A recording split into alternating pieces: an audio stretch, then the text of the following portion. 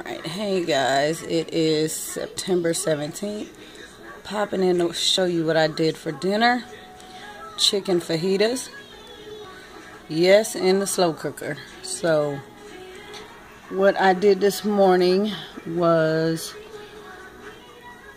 5 large chicken breasts. Yeah, there were 5 large. It might have been 6. I think 2 of them were stuck together. A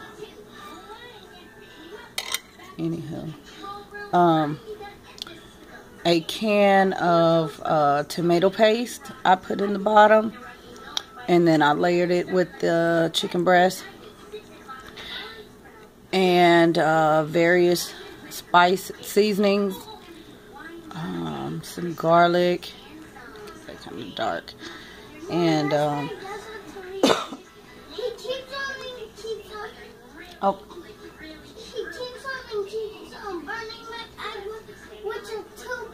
okay. And I chopped up an onion and some green peppers and added those in here. And so this has been cooking down. I started this about noon, maybe a little bit before, and it's about 5 now, and it's done. I just took my large spatula here and just broke up all of the chicken breast. Just a second.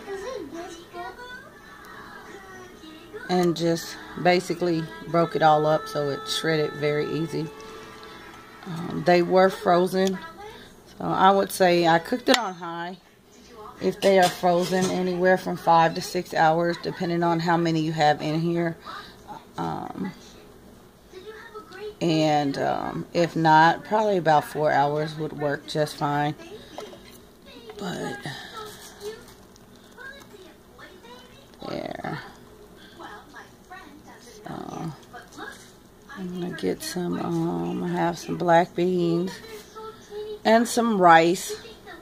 So we will dress up our fajitas with the kids will have some cheese, some sour cream,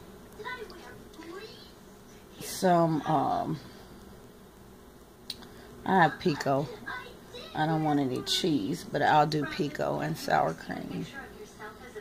And possibly I may give them some avocado on the side. I don't do avocado, but yeah. So I hope you guys enjoy all that goodness. And yeah, not a terrible amount to clean up. Make a huge mess, but it's very saucy down there. So very flavorful. But yeah. And this is actually a basis to many things. You can do a chicken lasagna like this. You can do tacos. You can do taquitos. Just so many meals. And it's good to just put some and freeze it. So you have some put away for next time.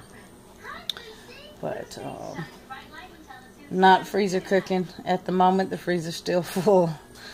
So anywho, see you guys tomorrow.